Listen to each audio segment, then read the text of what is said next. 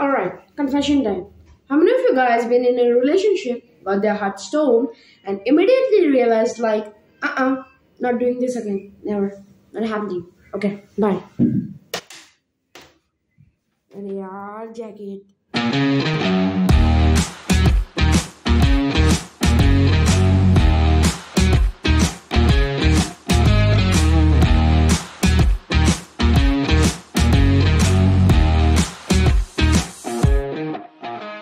Hey there heart people, this is 𝗦𝗢𝗘𝗗𝗏𝗧. I'm back with this new video which ain't linked to any previous video yet, but soon you will find it helpful. Even if not, at least you will have some good bone cracking laughter. So falling in love is like blacking out after throwing back 15 tequila shots back to back.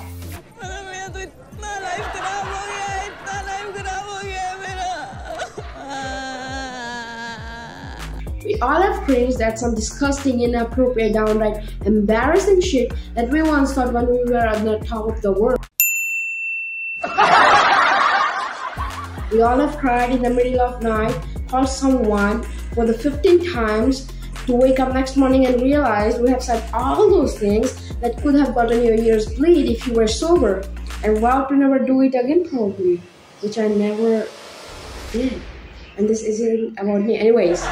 So on the top of that, I have brought you 10 cringiest acts ever we new couples do. And I'm counting it from 10 to 1 cringiest act we find most common in couples.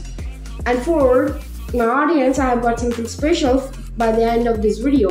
So stay tuned with me. Number 10, a photo of you kissing and snuggling. This definitely exists on the social media. They say loves make you do crazy things. It's just hard to realize what those crazy things are when you're on the heat of the moment.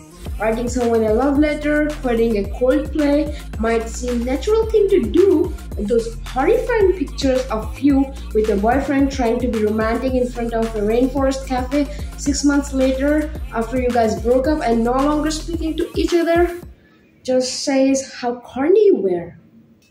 Number 9, emotionally wasted drunk. When you get drunk, you get really emotional about how lucky you are that you found each other. When you wake up, moody and lightheaded, you can't help but ask yourself, was it really love or just another night gone wild? It's nothing but a drunken affection or probably your attention for. Anyways, so we tend to lose our innovations to let another side of ourselves take hold on it, a side that our single self would refuse to engage with. Number 8, you feed each other food in public. Those Facebook status with the quote, the notebook, the matching onyxes, the tattoo with her name that you changed to Winner Forever, and now you're baby feeding each other. They are all signs of how crazy person you were once. The delusion, obsessive, completely blacked out time of your life that you remember like a bad party now. Number 7, you answer the questions with we. We love this, we think that, we have this, we want that, and I want to jump in well. Cause we have jumped the gun. Either it's naming your hypothetical children, picking a honeymoon spot, writing a letter to someone you would stop talking in the next 6 weeks. Whether it's some shit you thought aloud in your head when you were 16 and thought it's love, we all have cringed at some crazy love shit we did. At least, not me. Number 6, you openly grope each other in public. Oh, it's definitely cringe regardless of who is looking. Like all those wild nights you wish you could permanently forget, but there's a plethora of evidence out there to remind you how once you were out of your goddamn mind, you were high on this drug called love, and now you want to erase all this evidence from every single cell. Whoever witnessed it, it's just terrible.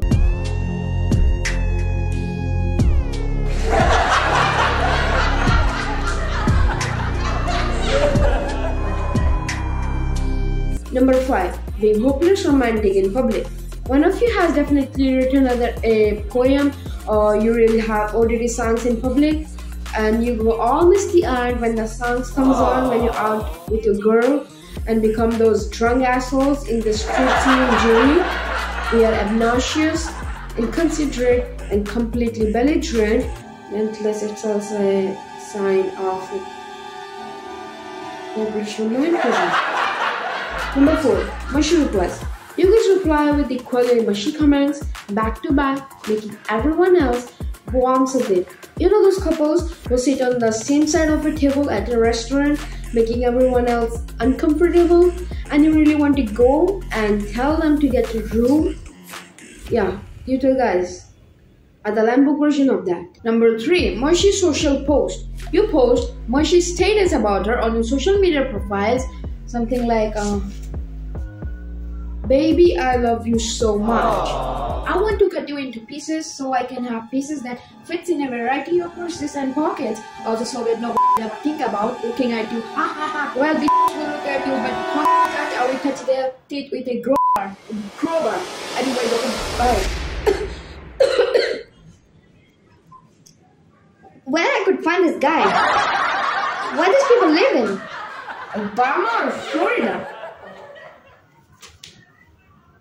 Also, I need to work more on writing. Number 2, Kookie voice fever. You speak to each other in Kookie voice and give a scheme of kisses in the company of other people, saying it's just the thing we do. For devil's sake, for the goddamn name, you dyslexic homo sapien. Number 1, giving cringy pet names. Giving cringy pet names is a cringe itself. You should give your partner a meaningful name that does not sound cringe and definitely holds a meaning to remind them of you.